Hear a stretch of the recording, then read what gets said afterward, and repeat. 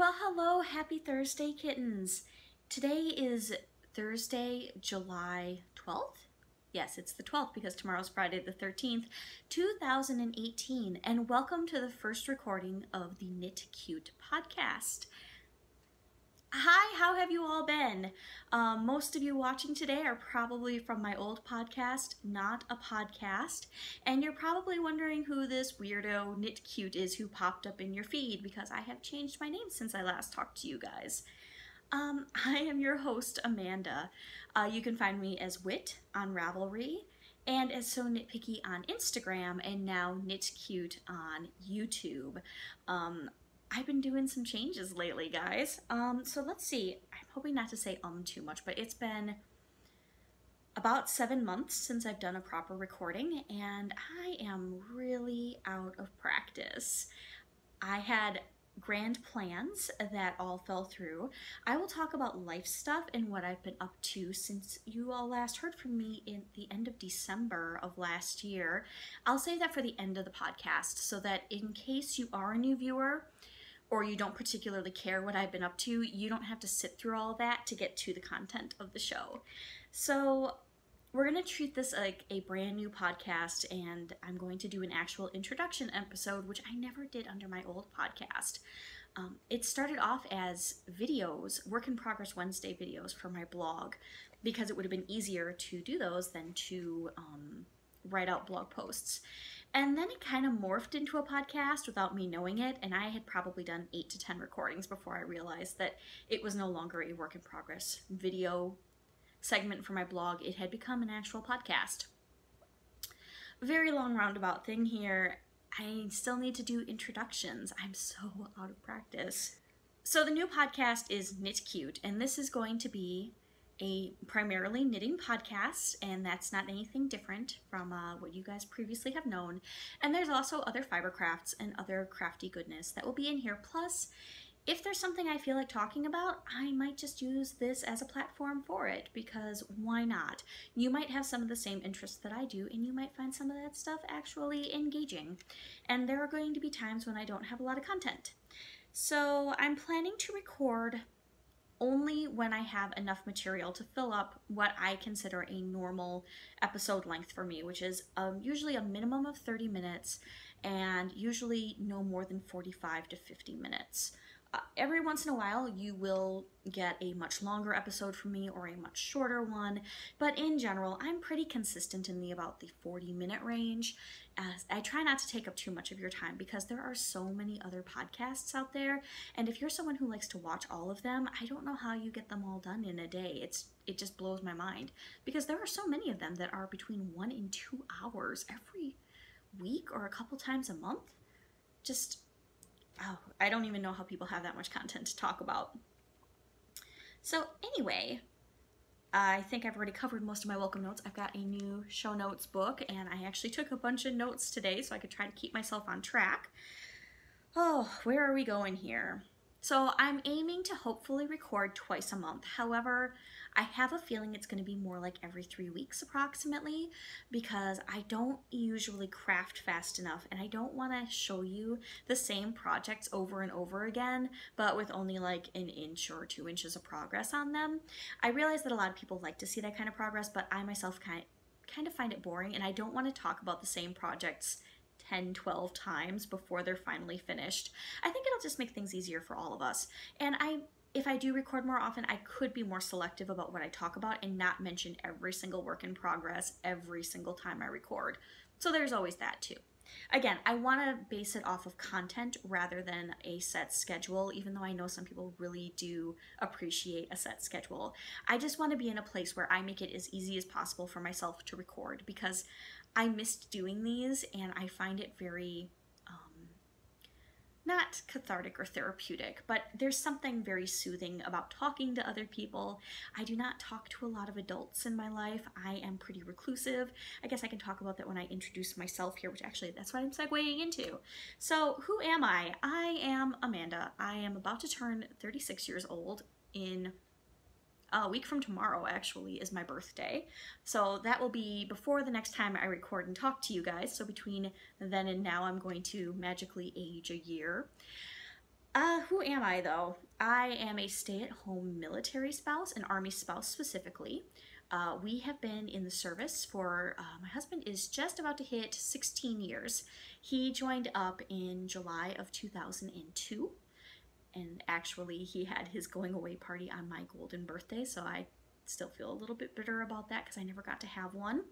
And for those of you who don't know, what a golden birthday is the birthday where the age matches the day of the month you were born on. So, you know, everybody has theirs before they're 31. Mine would have been when I was 20, and that's how I celebrated 20, was I got braces and my then boyfriend left me to go join the military. And then we got married the following March. So I still consider it that we have been in for 16 years because I've been with him this entire time. Let's see, I have 2 children who are, my daughter's going to turn 10 in a couple of months, and my son just turned 12. Things have been interesting with them. My son is right at that age where he is exactly my height. I am about the height of an average 12-year-old boy or an 11-year-old boy. I'm only 5'2". And he's been growing like crazy, and his voice is starting to crack and lower. His voice has lowered in the last week and a half, which is just, that's a trip, to have your child wake up one morning and their voice is suddenly like not a full octave lower, but several steps lower, and you realize that that voice isn't going back up into the same register. Up until about a month ago, both of my children had very similar sounding voices, and it could be easy to mistake them if you didn't know who you were talking to sometimes.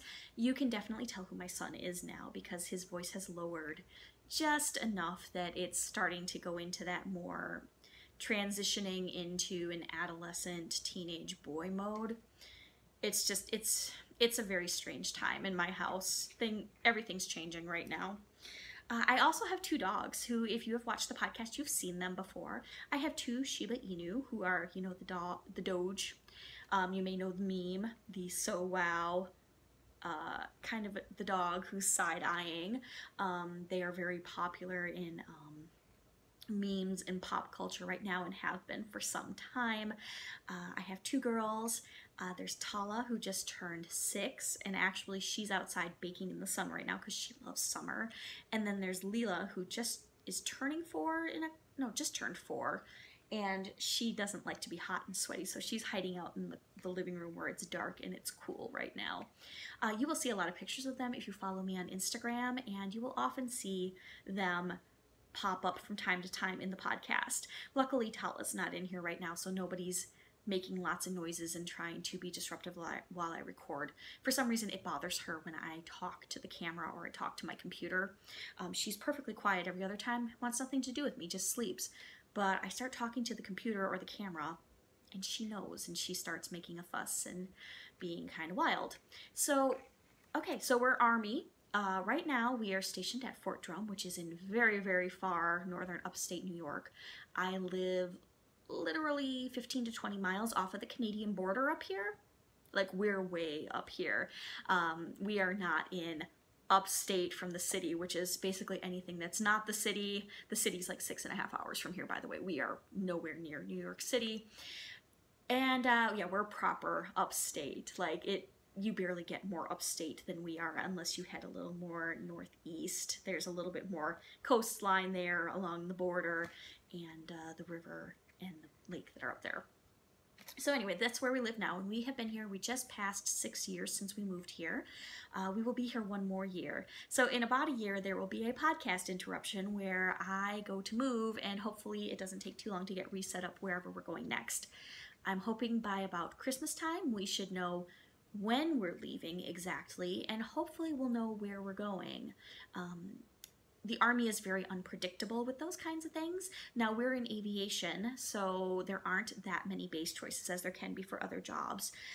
But it's going to depend on who needs pilots at that time and what job track my husband is moved as. If you had watched previous episodes, if you watched around May of last year, you would know that my husband was training to be an inspector pilot. I'm thinking of, what's his name? Jason. Suddenly forgot that actor's name. His child's name is Inspector Pilot. It's Instructor Pilot. They are the people who train other pilots how to fly, and they fly with all the new people and progress them until they are experienced enough in order to be able to fly with other people who are not IPs. We'll just say IP because that's easier. And during that time, he had a skydiving accident where he fully dislocated his right ankle and broke the backbone in his lower leg in 2 separate spots in these really long diagonal breaks. I mean, he really messed his leg up. He's doing much better now. He's had 2 surgeries on that leg, and it's finally mostly not swollen, but I think that ankle's always going to be thicker, and there's one piece of hardware that's never going to leave that ankle because it was so deeply embedded in a bone that they were like, it's not worth trying to remove it. It might do more damage taking it out, so we're just going to leave it there because it can't break. It's so deeply embedded in a bone.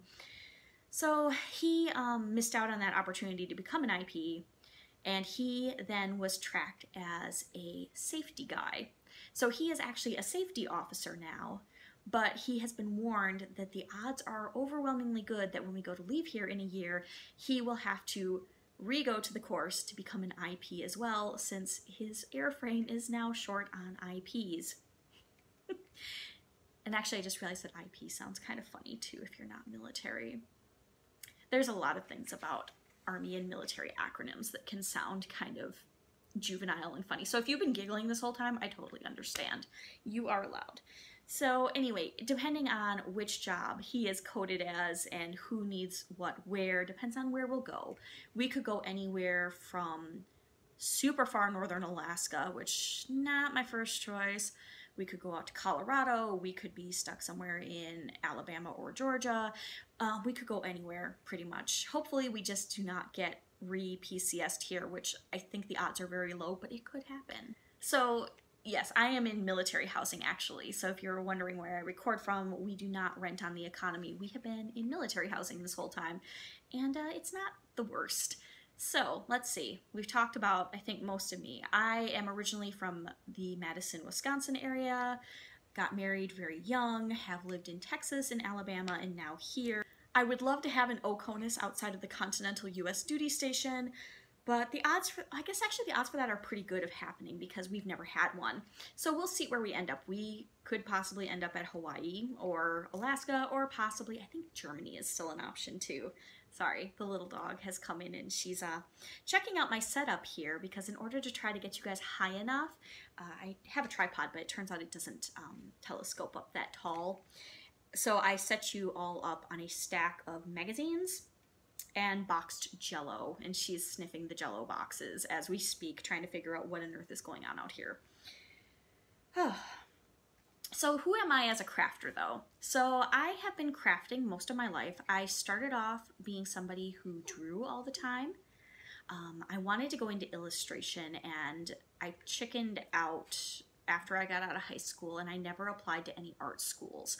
Partially because I didn't qualify for financial aid in the amount that I would have needed to be able to go, and partially because since I wasn't the best, I was like, well, I don't seem to have a talent for that, this is something that we do when we socialize girls growing up, is we tend to stress, you're so talented, versus, oh, look at all the hard work you put in and look how much you've improved.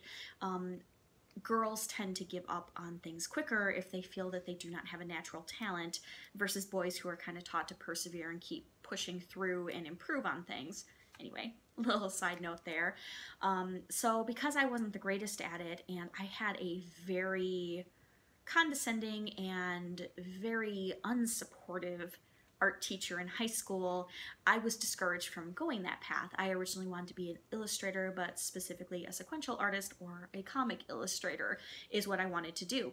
So I didn't end up doing this. I ended up instead wasting 2.5 years taking random classes at a local tech school, never finished my degree, got married, and then moved and have been a stay-at-home ever since. I haven't worked since 2003 outside of my house, which is kind of weird. Anyway, this was supposed to be talking about how I'm a craft person. I am also somebody who gets distracted very easily. In my mind, everything's connected. There's no linear progression of topics. Everything is just webs of just stuff that's interconnected.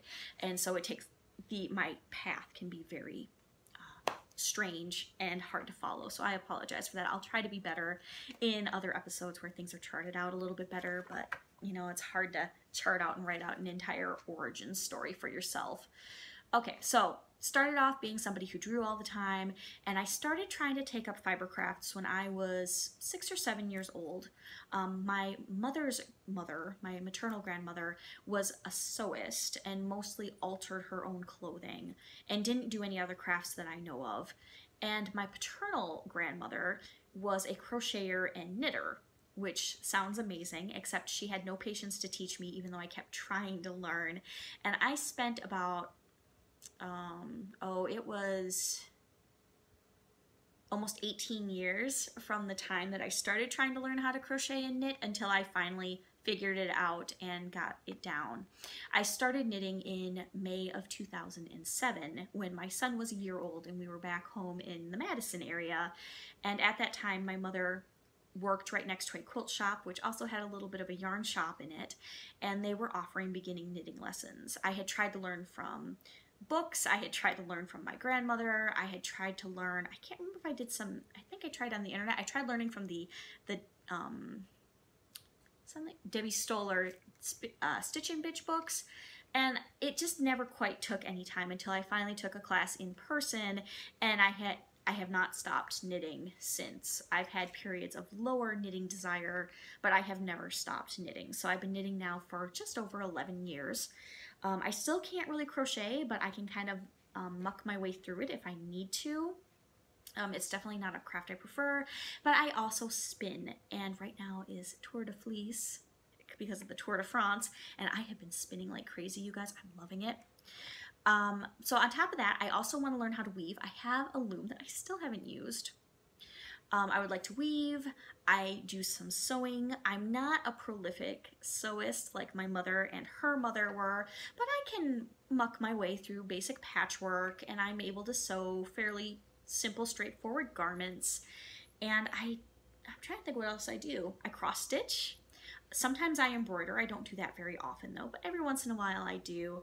And I'm trying to think. I'm also trying to get back into art after almost 2 decades of not doing it. I am trying to get back into at least watercolor painting and maybe playing around with mixed media paintings and illustrations, basically. I'm kind of coming back full circle to where I started off in my life, that was my first love, especially since at the time that I came of age and got out into the world, the internet wasn't quite what it is now.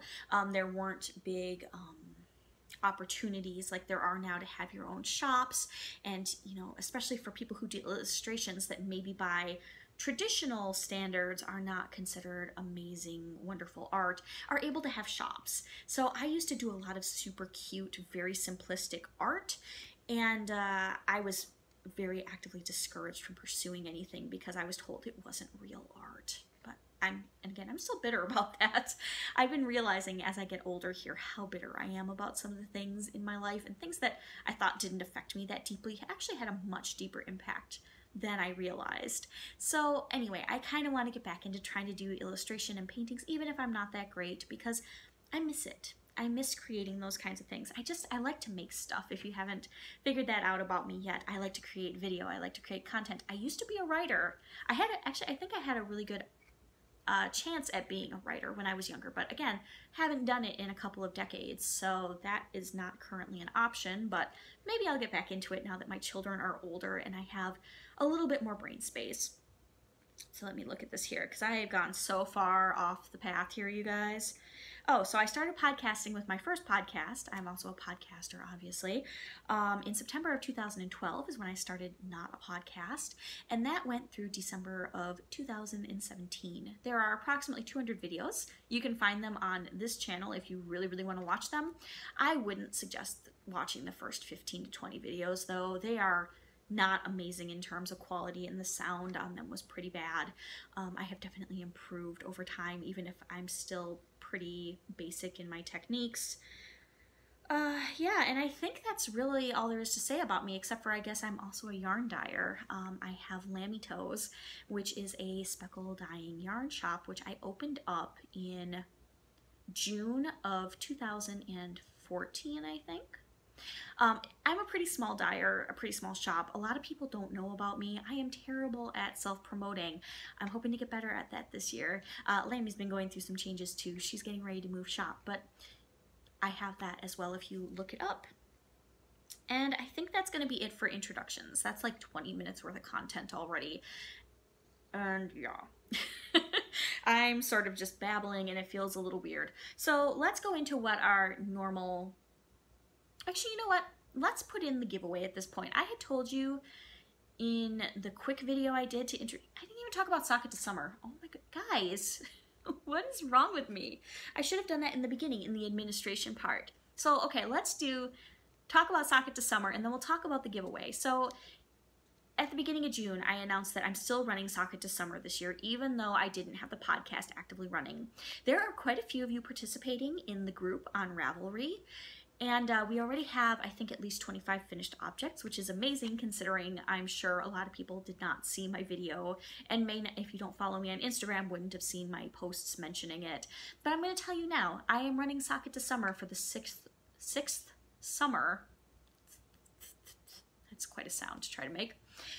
And it is running, it started on June 1st and it runs through the 31st of August. All of the rules are in the Ravelry group in the thread. I keep things pretty loose and easy to participate, though I do have some rules, including if you want to play along for prizes. I do ask that you join the Ravelry group. But if you want to, you can come in and chat and just talk about socks. I know there are a lot of other sock knit-alongs going on this summer. I've noticed a lot of other podcasters have kind of jumped on that bandwagon, which is totally fine. Summer is great for socks, and you all should double or triple or quadruple dip as much as you can. So if you want to join along, take a look at the rules in there and join us, because there are about 7 weeks of Sock It to Summer left, and that is plenty of time to maybe finish up some old works in progress and get them entered. I don't have any prizes to show you this week, but I'm hoping to maybe have some on the next recording, because I've been giving some thought to that, and I'd like to try to get them done before the contest ends this year, because I tend to be a little bit behind on those things, but I always make good with having, I think, some pretty decent prizes.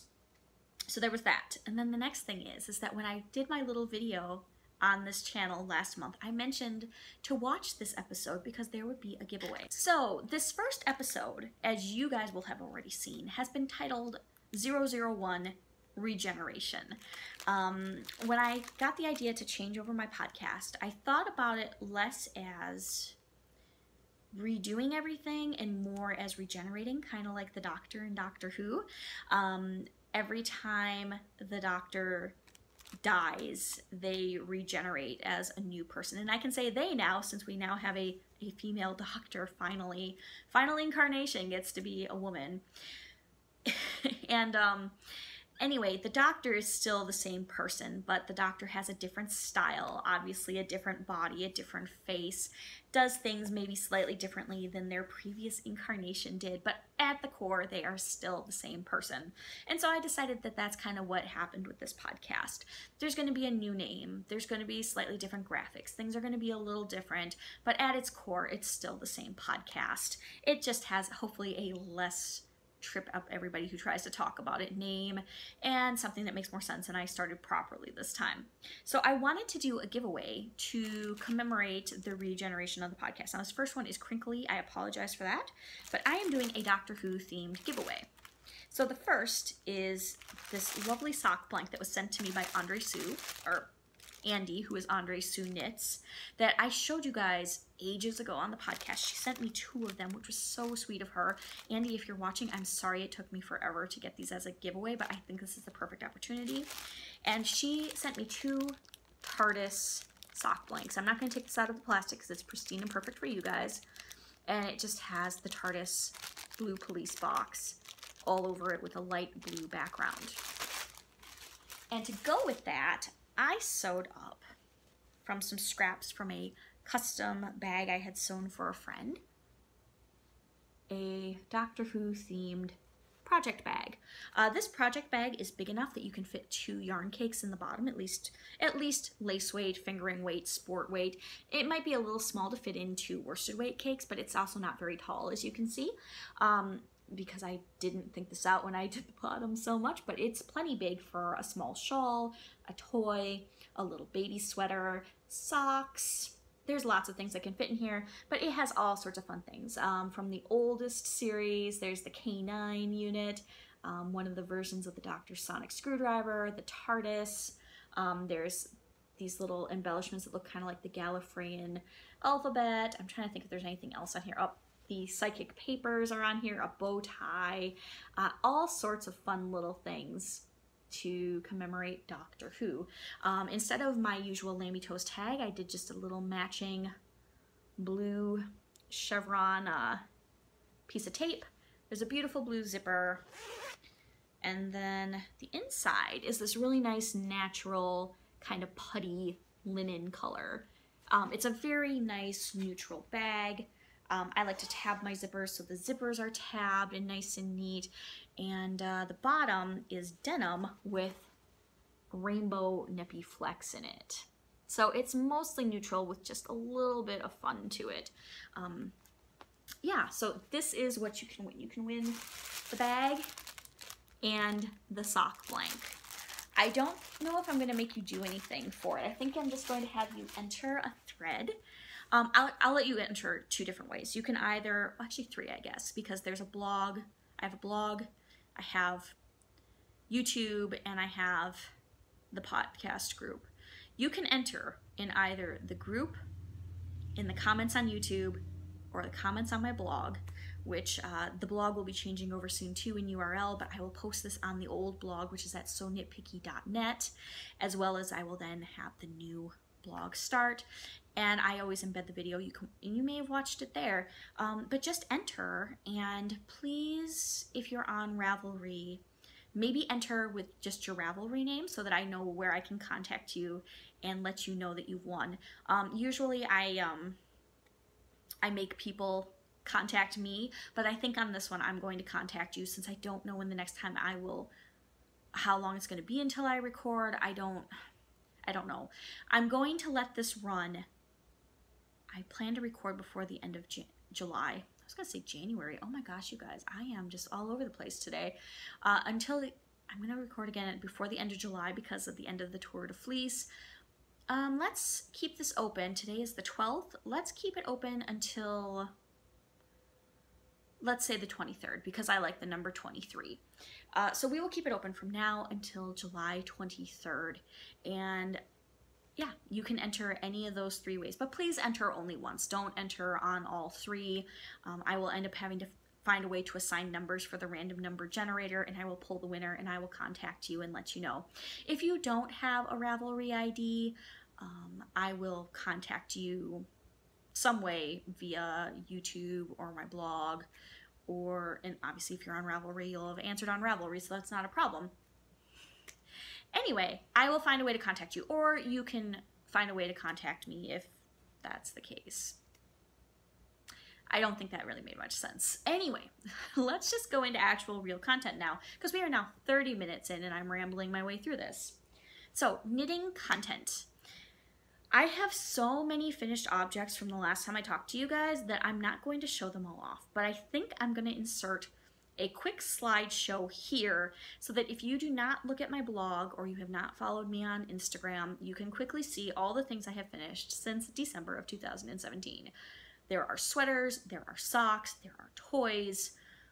There is a lot of stuff in there, and I have been very, very busy knitting.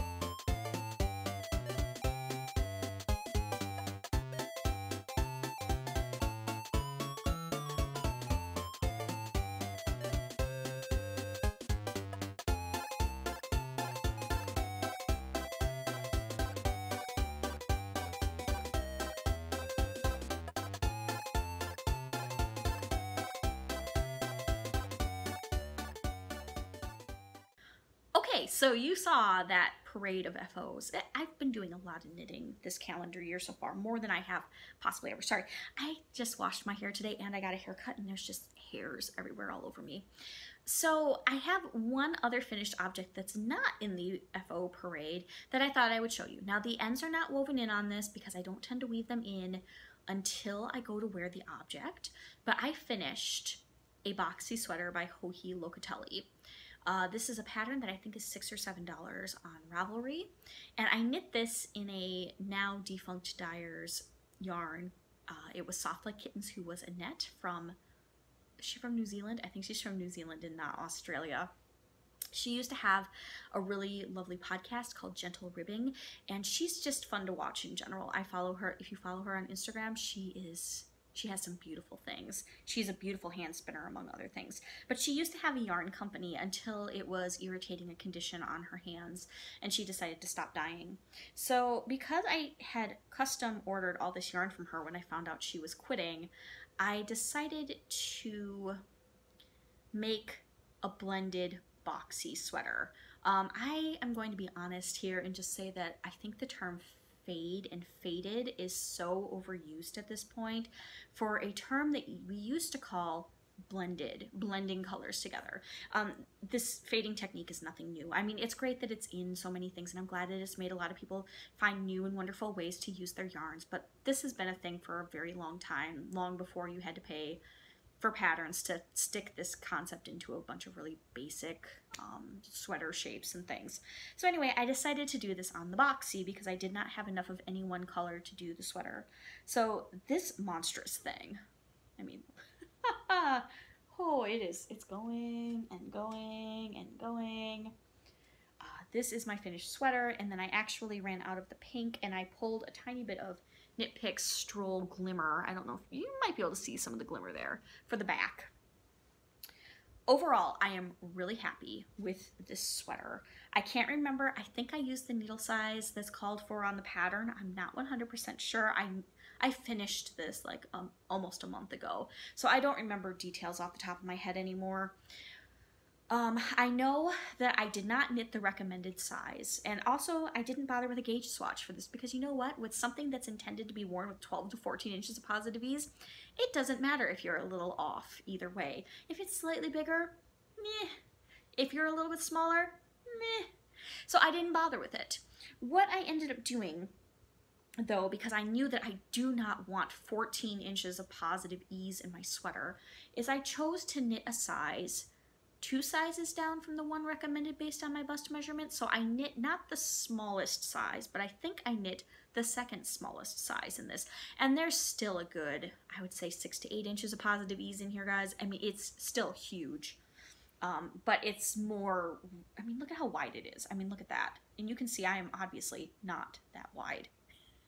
I am a fat woman, but I am not that big. And what I ended up doing is I did it that way, and then I also did, based on some other projects I had seen and I enjoyed, I'm trying to, maybe I'll do it on the, are there fewer ends on this side? Nope, both sides have a lot of ends down there. I ended up doing a split hem on it. So instead of knitting it all in the round, I chose to knit it flat because I was going to be blending these colors together, and I hate doing that kind of thing in the round. And I wanted to do a split hem. So the front is several inches shorter than the back. So I knit it flat, and then I seamed it together.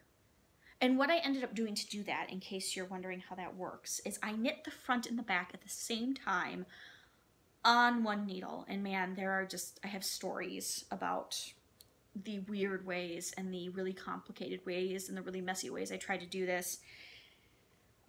But suffice it to say, I ended up going with the simplest route in the end, which was I had 2 cakes of the bottom color, and I just worked from 1 cake for each side. Originally, I was going to try to alternate skeins and alternate every other row on both sides from both cakes at the same time.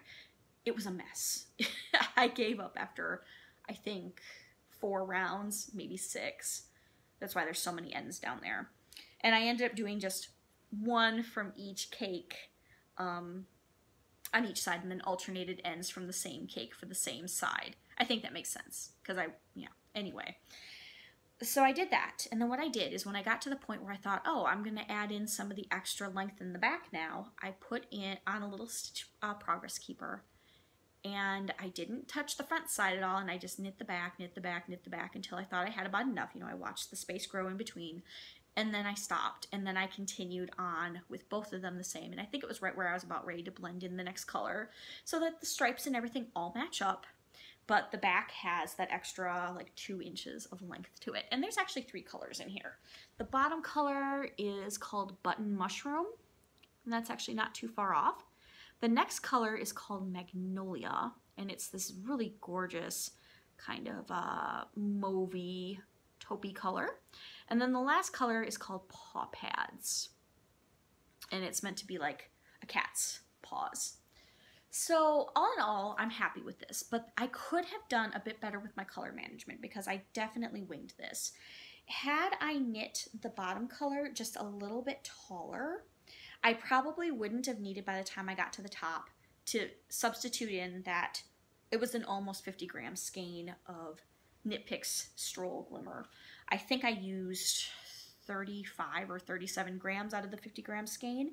Had I used more of the Button Mushroom, I could have probably gotten away with not having to substitute any in there at all, because I also had a tiny bit of Magnolia left, and I probably could have used just another color pass of 2 rows on each side, and between those 2 things I should have theoretically had enough yarn. So that is a finished object, and I'm going to be working on weaving in the 5 billion ends on this thing and getting it ready for the late summer, early fall here, which up here thankfully hits so much faster than everybody else. We have maybe 6 weeks of hot weather left, and it's going to start cooling down pretty quick here, and especially in the evenings. I mean, even right now, the evenings are still getting pretty cool. It's still getting down below 60 degrees at night, which is just, it's fabulous. It's great for sleeping. So that is finished, and that's the only one I'm going to show you for finished objects in person. So I have some works in progress that I can show you too. So let's talk about those. So my first one is my 5 of 8 socks. I have a goal this year to try to knit 8 pairs of socks, and I'm already on pair number 5, and I'm over halfway done with it. Here is the first one. I just do a lot of toe up, simple, plain vanilla stockinette socks. That's my happy place, usually regardless of what the yarn looks like. I don't like to do a lot of fancy stuff with socks. Sometimes I'll do a little bit of texture with some pearls. Maybe I'll do a rib or a broken rib. Sometimes I'll do a really tiny little cable. But for the most part, I knit just plain vanilla socks. And a lot of my yarn is self-striping or hand spun, so it's just the best way to show off these colorways. I do a toe-up Turkish cast-on. I think in this case I did 12. I might have done 14, I think it was 12. I increase every round for usually the first 5 rounds, so I get 10 higher very quickly. And then I increase every 3rd round until I get to my full number. And on this one, because I'm knitting on slightly bigger needles than I normally do, I'm doing a 68 stitch count sock, I think. And I knit, and then I do a fish lips kiss heel, and then I usually end with a good chunk of ribbing, which on here is... I'd say there's about 20-25 rounds there. I wanted to get through a full color repeat before I bound off, so everything's all nice and neat looking. But the second sock, I haven't been as fast to finish because I haven't felt like knitting my socks so much. Today was the first time in almost a week and a half that I actually did any work on the sock. But here's sock number 2. I'm about halfway through the foot. Once I get through the foot and I get through the heel, this will fly again. It will take almost no time at all to finish it. It's just knitting up to the 7 or 7.5 inch mark to get to where I put my heel in that takes a while.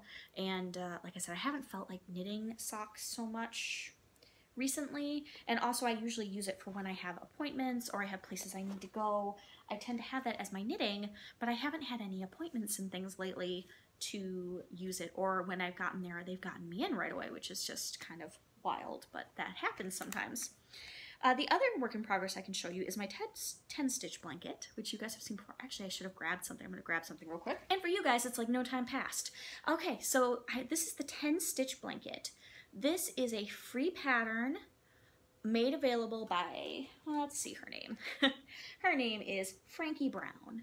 And the way it's originally written is for worsted weight yarn, and it's all knit as one big connected piece to make a finished blanket. And I got a dog down here now. Hello, dog. How are you? You doing okay? As I went to go get stuff, I accidentally threw my notebook, and she is now very concerned about what's going on over here. So anyway, it was written for worsted weight, and it was written to be a huge single piece blanket. I had been inspired by a blanket that was knit in fingering weight yarn, I think, and was knit with alternating squares of solids and I think self-patterning or self-striping, but it was still knit as one super big finished blanket and piece, which sounds amazing, but at the same time, those rounds are huge, and I can't even imagine trying to tote that around and trying to work on that. So I decided to do it a different way, which you guys have seen in the past if you watched the old podcast, which most of you have, but sorry, there's more hair. I decided to break it up into a modular project. So I am using all fingering weight or sometimes lighter sport weight scraps of alternating solid and self-striping, self-patterning yarns, and I'm knitting these little squares. I'm almost in the middle. This is actually square number 8. The last time I talked to you guys, I think I had just finished square number 4, maybe square number 5. And I am now working on square number 8. I'm going to be knitting 9 of these. So those have been coming together slowly but surely, and the plan is by the end of summer here to have that square plus square number 9 finally finished. And then I'm going to put a sashing of maybe 10 stitches or possibly 12 stitches in between all of the blocks, and I'm going to do an outer border, which I'm not sure if I'm going to finish off with an I-cord bind off or not. Oh goodness, guys, send me help if I decide to do that, because that's going to take forever. But anyway, I thought I would re-show you guys the blanket squares since it's been a while since any of you would have seen them. And I'm not set up in the best way here to be able to hold all this amazing, do you see that flash of rainbow? All this amazing wool in my lap. I'm trying to remember, okay, this is the top of the pile. So these are about 18.5 inches finished square. Like here was the first one. Here's the second one. And on my Ravelry page, I have a quick note about what all the yarns are. I often don't have the colorways, but I do have the dyer on them. And if you ever want to know, send me a message, I'll tell you. Number 3. Number 4. Can't remember if you saw this one or not. I think you did. 5. I think this is the last one you guys saw on the podcast. Since then, I have done 6. And number 7, which that fluorescent yellow is just blowing out the camera. So I have done a lot of work on this blanket. I would like to finish it this calendar year. I would love to theoretically be done by the end of October. Oh, and I just bumped one of my magazines on my setup. So there's all of that. Let me see. So that's all my current works in progress. And I have a couple things that are just about to be cast on that will have been started, I would say, long before I next talk to you guys, and they will be my new works in progress. So the first one is I've already picked out my yarn for my 6th pair of socks for the year. I purchased this yarn a little bit earlier this year. I'm mostly not purchasing yarn unless I have plans to cast something on pretty quickly, and I'm taking a little bit longer with my current socks than I thought I was going to, but I picked up this skein of mustache yarns in the, is it Lavender Apple Blossoms? Yes, the Lavender Apple Blossoms colorway. This yarn is gorgeous. It is a dusty lavender with a muted rainbow with a light speckle stripe in it. She had I can't remember if the other colorway was called Apple Blossoms or Apple Picking, where it was gray instead of lavender, but it was so gorgeous, and I didn't get it the first time around, and then when this one came out, I was like, I have to have this, and this will be one of my treats to myself this year. As far as socks have been going, I have been purchasing a new sock yarn to knit up, and then knitting 2 or 3 other pairs in between, which is working out really well. I'm using up a lot of my old stash, plus I'm getting to use some new stuff, and within like a month or 2 of buying it, which has been pretty awesome. And then the other thing I plan to cast on is, I didn't bring the pattern over with me, but I was inspired by Amy Beth over at the Fat Squirrel Speaks to knit Canyonlands by Nim Teasdale. Amy knit a gorgeous hand-spun one of these. It's a huge triangular shawl that's knit on the bias, and it has this interesting chevron kind of a detail in it. And I decided to pull some hand spun because, again, it's Tour de Fleece and I want to knit with some hand spun. So I pulled some old hand spun, a combo spin from 2015's Tour de Fleece. This is a spun right round combo spin. I mean, look at all those colors in there. It's just purples and pinks and grays and berries, just blues, just delicious, wonderful, great colors. But because my yardage is a little low and my yarn might be a little thick, I wanted to make sure that I have enough yarn, because also on Amy's recommendation, I'm going to be knitting it a little tighter so that I don't end up with Find Your Fade Part 2. I do not need another 12-foot wide shawl. That is just, that thing is beautiful, you guys, but that thing is ridiculous. It's only 2 o'clock? Yes, and I'm recording. Oh, sorry. It's okay. But it is, yes, it is only it's 2:40. That was my son. And then I pulled another skein that I hand spun in 2014 on a spindle. And this was a bag of Into the World odds and ends that I picked up at Rhinebeck, the only time I've gotten to go. And yeah, I think it's going to be gorgeous together. Let's show you the side without the little loopy on the bottom. Because these are, they're both very cool in values, I think once I get to a thicker part of the shawl, I'm going to stripe this one in so that it kind of can be seen from the front or the back, whichever way I wear it. And I think it's going to be kind of amazing. So I'm really happy about this. I think it's going to be gorgeous and wonderful. And then I do have some yarn on order that's on its way here for a summer knit that I'm going to do. And then I picked up some more yarn from the same place. I'd made an order with Webs that is going to go with some other hand spun that I spun up 2 years ago, year and a half ago, that I've been wanting to make into the yoke of like a short sleeve sweater. And so I finally found the correct yarn, or the perfect yarn, I think, to go with that. And it's from Classic Elite Yarns, who unfortunately are going out of business, and everyone who carries them right now is pretty much clearancing out their stock. So I got the yarn for like 30% of its normal price, maybe a little bit more. I really couldn't say no to it, because in order to finish up my sweater, it was going to be under $40, which for a lady my size, that is a phenomenal deal on a sweater quantity of yarn. So that will be coming, and you'll be seeing that sometime early in the fall too. So let's talk about spinning, you guys, because it is the Tour de Fleece. So again, if you follow me on Instagram, you will be seeing a progress shot every day of what I've been working on, but I have been doing a ton of spinning. Now, so far this calendar year, I have not spun anything.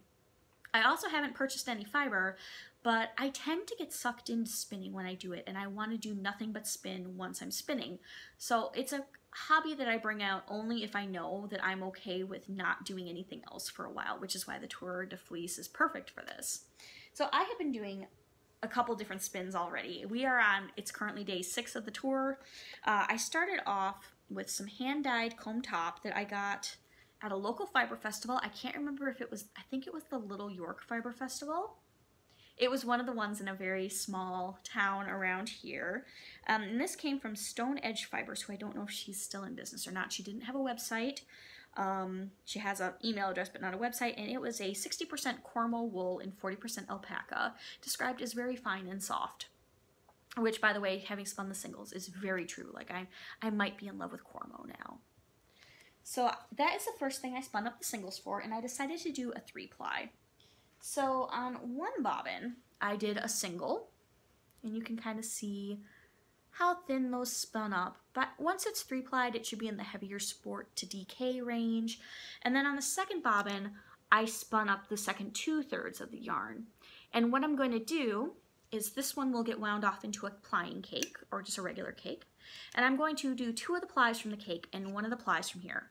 And they are going to become hopefully a really gorgeous aquamarine 3-ply yarn. And I have some other semi-solids that are from Holiday Yarns that I've been spinning up slowly, and I would like to use in a bigger project like a blanket, and I think this might go in there with it. Because in terms of how it's going to look, I think it's going to be a perfect fit in that project. This second spin might not have actually been a fiber at all. I have been discussing with a couple of my friends on Instagram whether this was actually intended to be a spinning fiber or not, and because I am somebody who has never knit a Lopi sweater and has never knit with anything even remotely like the yarn you would use in one of those, it did not occur to me that this fiber wheel might have been intended to be knit with. It's from Noro, and it was called Rainbow Roll. I don't know if that's the product or if that was the colorway. I guess that's the product. And the colorway was 1015. This was lot B. And it just says, this product is not a yarn and is not twisted. Pilling can be happened by frictions. Short fibers may come out from the product easy to be felted, and roll shape is breakable. Please handle with maximum care. And I just read, this product is not a yarn, and my brain went, oh, it's spinning fiber, because it looked like pencil roving. Actually, it was very thin, and it looked like it was meant to be drafted out. You can't draft it, by the way. I'm just going to tell you that right now. There's so many short ends and so many neps, it's impossible to draft.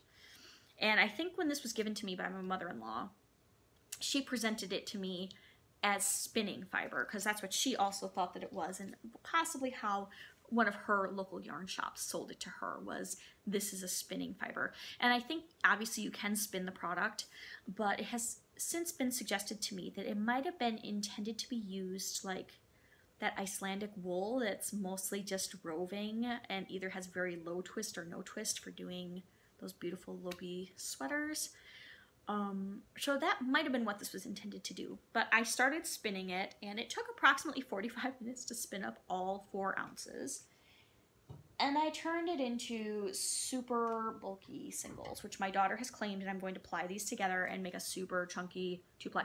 Now, one of these bobbins normally holds a minimum of 5 to 7 ounces of singles. There's 2 ounces on each of these, so you can tell how bulky this is. And it made me very angry, and it never occurred to me that it might be intended to be used as yarn by itself. There's lots of colors in here, and you can't quite see them, but there's some like ballerina kind of pastel candy pink in here. There's gold, there's blues, there's kind of a reddish orange color, the kind of things that you would expect from Noro and Kurion. But yeah, so this might have been silliness on my part. But like I said, my daughter really liked it, and she's trying to learn how to knit. And I realized that if I make it into a super bulky yarn, she could probably knit either a doll blanket or a hat and need to work with only like 25 to 30 stitches, if even that. It's going to be, I think they're going to be some pretty fat, very tall stitches once this gets done. So this is spin number 2, which took me all of 40 to 45 minutes one night. Now my third spin, I forgot to bring the card over, is a braid from Pigeon Roof Studios, who is sadly no longer dying. And it is a Polworth silk mohair blend. And it was one of her one-of-a-kind colorways, which pretty much all of her colorways, I think, were mostly one-of-a-kind. She had repeatable colorways, but with the way how, I think her name is Krista dyes, she had those super splotchy, super modeled braids that you couldn't really break up easily that have color. And this is the second half of the fiber, so you can kind of see what's in here. I mean, like that blue.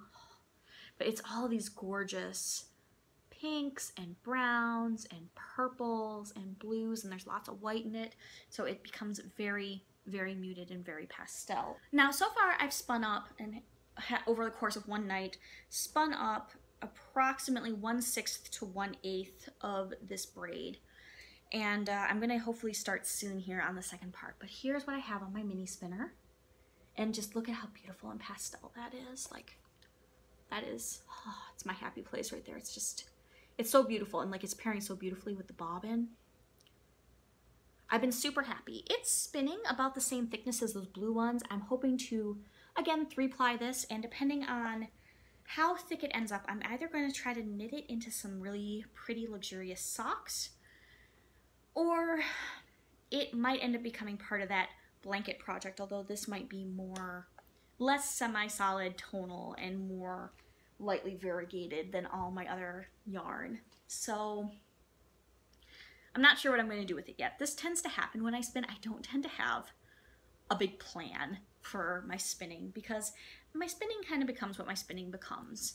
I try to aim for something and then see how it goes. I'm not a really technical spinner. I'm not somebody who's motivated to try to tame the fiber, I guess, and make it do whatever I want it to do. I'm not that kind of a person. I'm a little bit more laid back than that.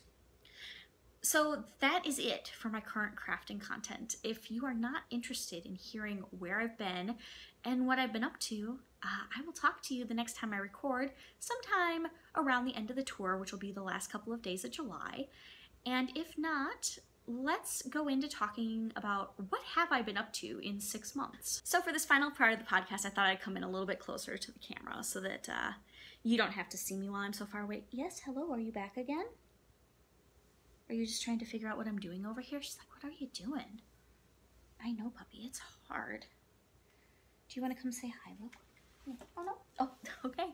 Never mind, she ran away. She didn't want to come. What about you? Do you want to come up here? Do you want to come up? Up? Oh, hello. But you're not close enough for them to see you. Come here. Come here. Oh, we got a dog. Yes. It's a good girl. So, where have I been for 6 months? The answer is, I've been here, but I have been cocooning for 6 months. Originally, when I took my hiatus, I thought I was going to be gone 2, maybe 3 months tops, and I thought I would come back.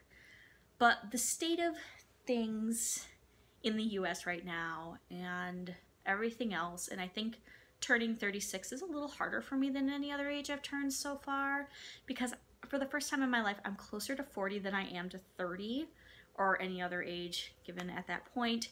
I started to get really contemplative in wanting to change aspects of my life, as well as I wanted to start to regain all of the health I had lost since I broke my toe in October of 2016, and everything kind of spiraled downhill, and I started doing a lot of bad stress habits. Well, I shouldn't say bad, I should say less healthy stress habits, and I kind of just let myself fall into this swamp of despair or whatever it is, that horrible place from the Never-Ending Story that eats the horse, you guys. Oh my goodness, is that like not the #1 most traumatic thing for very old millennials and very young Gen Xers? You guys know what I'm talking about, right? The horse dies from sadness because it gets pulled into this sadness. I kind of got pulled into that place for a while again, and I spent a lot of time wallowing in it, and I'm finally at a point where I'm ready to be motivated and move out of it again. So I decided to focus on myself for 6 months. And I'm not as far along as I would like to be, but I am doing a lot better. I've been working on trying to get more sleep. I started off by focusing on drinking more water, and I finally got drinking more water down. I drink a minimum of like 90 ounces of water a day now, and some days it's closer to 105 or 120, but I'm really well hydrated, which, you know, actually does wonders. It's amazing how big of a difference being well hydrated is. Dogs, please don't lick my legs. Oh my goodness, stop it. They are fascinated with me in shorts because I normally have my legs covered at all times. So I started off doing that, and I've been slowly working on trying to increase my step count again and trying to work on improving my diet just a little bit. Because for me, I don't feel good when I eat a lot of sugar and a lot of starchy foods. I tend to feel very bloated and thick through the middle, and I tend to have a lot more mood swings, and I tend to be very sluggish. So I've been working on trying to fix kind of one thing at a time, and I've kind of got my step count. It's not up where I want it to be, but it's definitely better than it was, say, 3 months ago. I'm used to moving around more again, to the point where it feels natural to move around a lot more, and I'm currently trying to work on cleaning up my, I even hate the word cleaning, fixing, it's not great either, changing my diet just a little bit in what I choose to eat and how I choose to feed myself. And so I've been doing a lot of stuff with that and making observations about what I've been eating, what exactly I'm getting from it, how I'm feeling, and doing a lot of kind of self-reflective, analytical stuff, as I am wont to do. I'm somebody who likes to do this.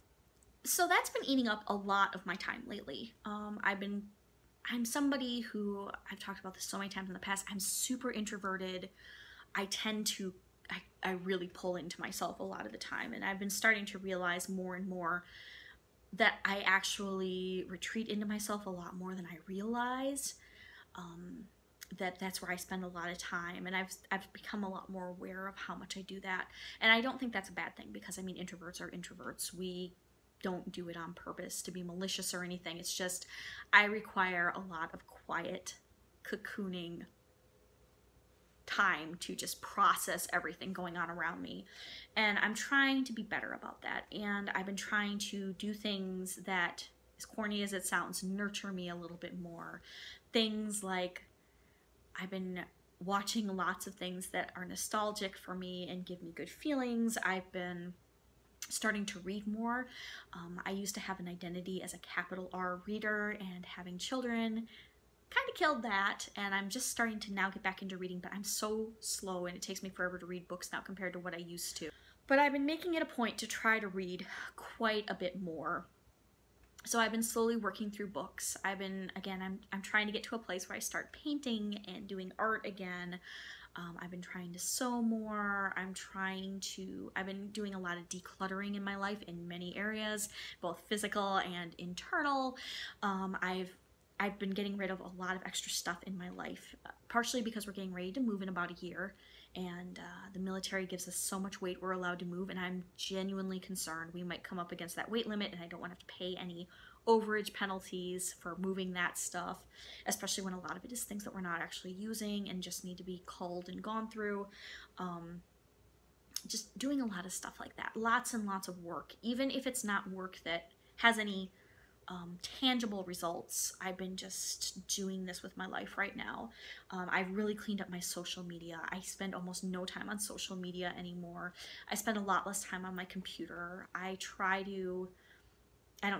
to be more present in the here and now rather than retreating into my head all of the time or doing other things. I'm trying to get back into the habit of taking really long walks, because when I was doing that, it was a great way to clear my head, and it allowed me to be kind of engaged with my environment rather than pulled inward and either on my couch or sitting on a device or doing whatever it is that I do with my free time all the time. So I've ended up getting a ton of knitting done, as you guys will have seen in my FO parade earlier in the episode. And if you follow my blog, you would have watched my yardage and gone, man, Amanda, you have been doing a lot of knitting. And that's true. I've been doing a ton of knitting, and it's felt really good because I haven't knit this much possibly since I've started tracking yardage, or definitely not since a couple years into when I started tracking. And I've been tracking my yardage since 2008 or 2009.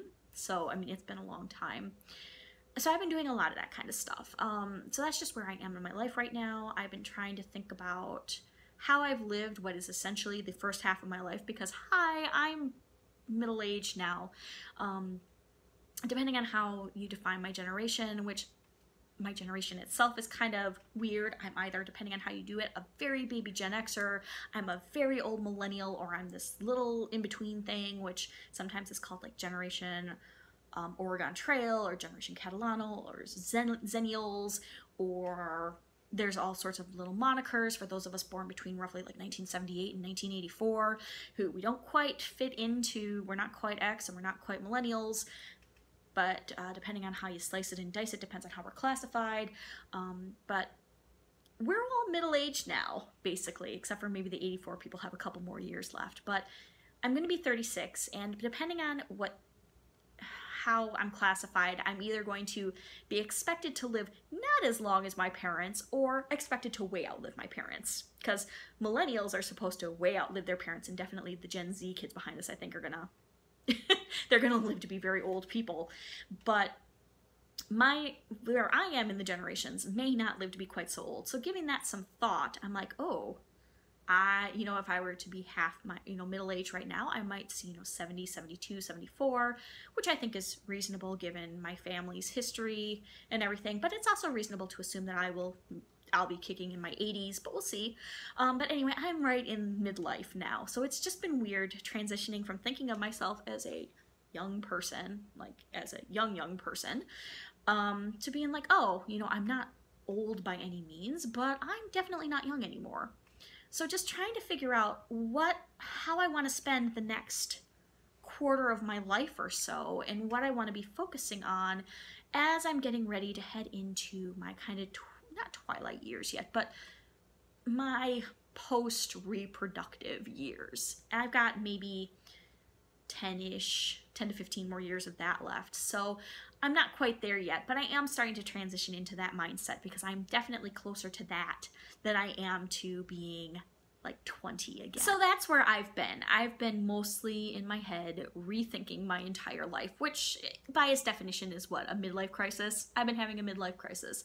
But unlike men when they have midlife crises, women tend to just go, oh my gosh, I have wasted my entire life. What the heck am I doing with myself?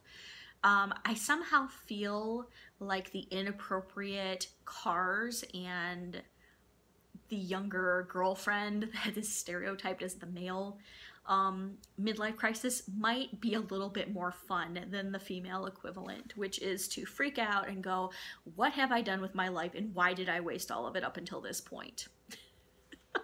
Sorry, I'm laughing about it because I realize I'm being kind of ridiculous and I haven't actually wasted my life, but you know how brains are. Anxiety and brain weasels are kind of jerks, and man, do they like to kick you when you're down. So I've just been in this weird place of going, oh my gosh, I gave up so much in my life to live the life that I lived. Was it worth it? And just, it hasn't been fun in my head lately. I'm doing fine. I really am doing okay. It's just lots and lots of this kind of angsty, not quite existential, but definitely more philosophical questions I've been asking myself. So that's where I have been. I've been trying to make positive changes that will hopefully help my mental state and kind of help me be like, yeah, life is good. Things are fine. We're going to keep moving forward.